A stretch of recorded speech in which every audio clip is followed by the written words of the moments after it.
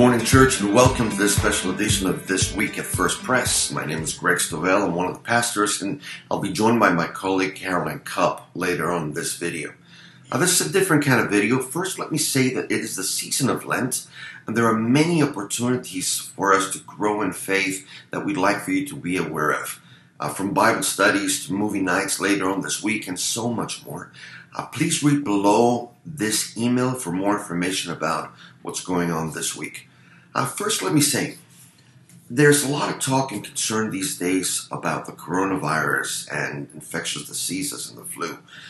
There have been even some school closings in our area, and you might have even heard about Westchester University moving to an all-online teaching model for the rest of the semester. Well, in the midst of all this, we want you to know that First Press is doing everything we can to prepare for and address any coronavirus concerns that we might have both in the church and in the community. First things first, however, before we share some of those with you, did you know that the most repeated commandment or directive in Scripture from God is, do not fear? Did you know also that it is the most ignored of all of God's commandments? Of course it is. We want you to know that we serve a sovereign God who works through the church and in the church for us to take care of each other and to take care of the world around us. And so today we're taking some of these steps not mindful of the majority of us, but rather mindful of those among us who are the most vulnerable right now. So these are some of the things that we are doing, some of the initial steps that we are taking. First of all, we want to let you know that in keeping with the guidelines of the CDC regarding food sharing, we are suspending bridge dinners until further notice. This is just out of an abundance of caution. So no bridge dinners until further notice. Also, regardless of that, all groups, all Bible studies, all meetings, all groups for now remain scheduled as usual. And that's not only on Wednesday nights and Sunday mornings, but throughout the week. So for now, no changes there. Also, we want to let you know about our communication patterns. We're going to up the communication to the congregation with everything that we are learning as we go along and all the plans here in the church. The best place to be informed are these videos. You'll hear Caroline speak about a new Saturday afternoon email that the pastors will be sending and constant new information on the website.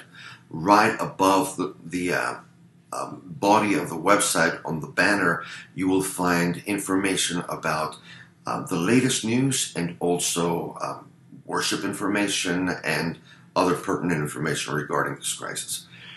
Well, you also know if you are sick, we encourage you to stay at home, but not only to stay at home, but to please log in and worship with us online. We are glad when you're part of the congregation, either in person or online. But if you're feeling symptoms or if you're sick, feel completely free to stay home and reach out to us if there's anything we can do. Hi, it's Caroline here. We want to assure you that if you are nervous for any reason, erring on the side of caution, it is more than fine to stay home during these Sundays, during days like this. And we hope that you will join us streaming online. That will be at 9 o'clock, and then a recording of that service will be available at 10:15.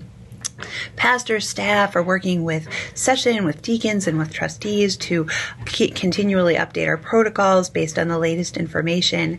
And we're working to stay in touch with our most vulnerable members to make sure that they feel the love and the connection of the church during these unsettling times. We also have a task force of members in our community who are have some particular expertise in infectious diseases, in nursing and physicians to keep us informed about best practices and help us to interpret some of the regulations that are coming out. We're following our local authorities' instructions as well. For the absolute latest news, we hope that you will continue to watch these Wednesday news recordings. We will have a banner on our website with the latest information that'll start on Thursday, so tomorrow.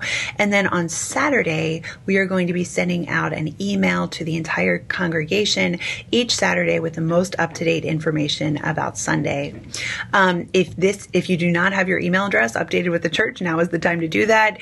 And if you have any questions throughout this process, do not hesitate to reach out to Greg or myself, to the church office, or to any staff member, and we will work hard to get you any information that you need. I think the most important piece of information for all of us is that we worship a great and loving God who is working in and through all of this, who has accompanied the church through time immemorial, through all times of uncertainty and of illness, and that God is most especially with those who may be most fearful during that time. And thankfully has given us the church so that we can care for each other. We, like our ancestors before us, are interpreting our church practices in light of the challenges of the day, and we look forward to more opportunities to do that. And if you have any suggestions, any thoughts, we look forward to hearing with them. In the spirit of this great and wonderful God, we bless you and keep you, and we'll be in touch very soon. God bless you. Bye.